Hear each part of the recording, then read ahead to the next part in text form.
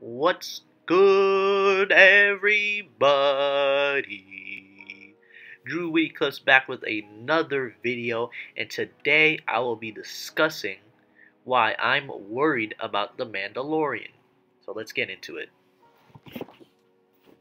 It's been a while since The Mandalorian Season 1 has ended, and a majority of viewers actually enjoyed the series as an alternative to the conflicting mess the new trilogy has caused.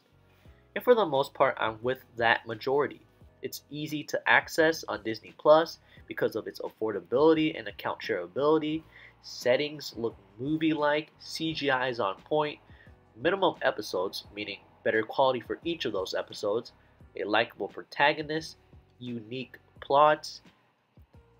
It's different from the main trilogy, and it's a great indication for the future of Star Wars. Oh yeah, the music.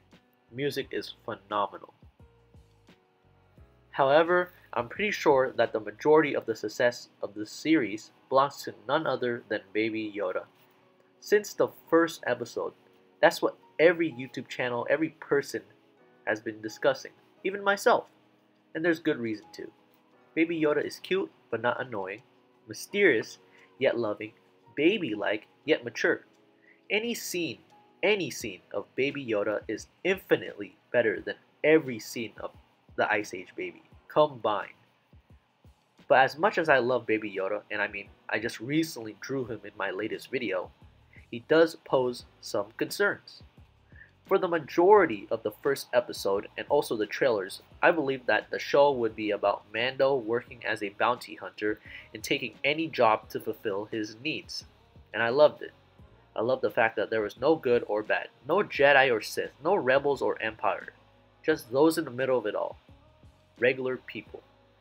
I thought the show would depict the life of a person that had no resemblance or connection to any of the trilogies, and I thought Mando would finally get to travel to new planets that have no connection to the trilogy. I thought that the show would allow the creators and writers to be as imaginative or creative as possible. But everything changed when the Fire Nation attacked. I'm just kidding. Everything changed when Baby Yoda was introduced. Baby Yoda changed the direction of the show because Mando would not be a great character. He would be part of the good side. He became a protector of a character that resembled another character from the original trilogy, who represented peace, wisdom, and kindness, and being wise. While other characters who wanted Baby Yoda or wanted him for their own intentions became labeled as evil characters. The show lost its unique story and now resembled the trilogies. Every episode would start to center Baby Yoda as the main character, and not Mando. Mando would not be a cold-blooded bounty hunter trying to survive after the purge of Mandalore or fall of the Empire. He became a father, a parent, a character that would help a whole village survive and make friends on the way. But you can argue that Baby Yoda actually gives Mando a character arc. Instead of being a stagnant character that never develops, he became more caring and sympathetic. But the show could have approached this character development in multiple ways, using his past, his Creed leader mentoring him, his friendship with Cara Dune, or his rivalry with Moff Gideon and Bill Burr's character. These are multiple ways for giving the Mandalorian a character development phase without introducing Baby Yoda so early. Imagine this. Imagine his whole Creed, or at least some of them, are killed by a mysterious villain, and Mando has to track that person down and gain his revenge.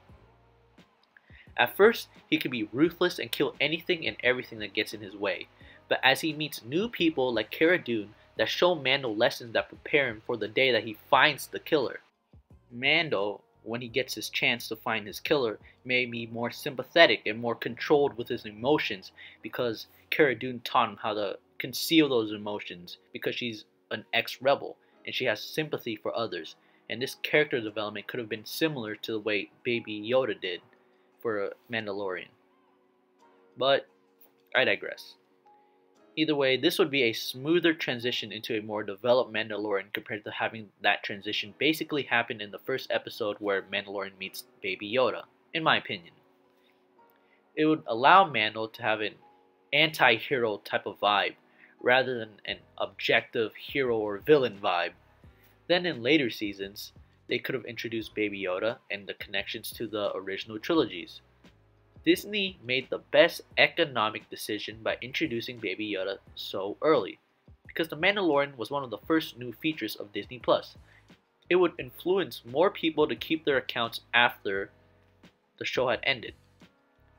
Although it might not have been the best choice storytelling wise, in my opinion. But I still love the show and hope for an even better season for season 2.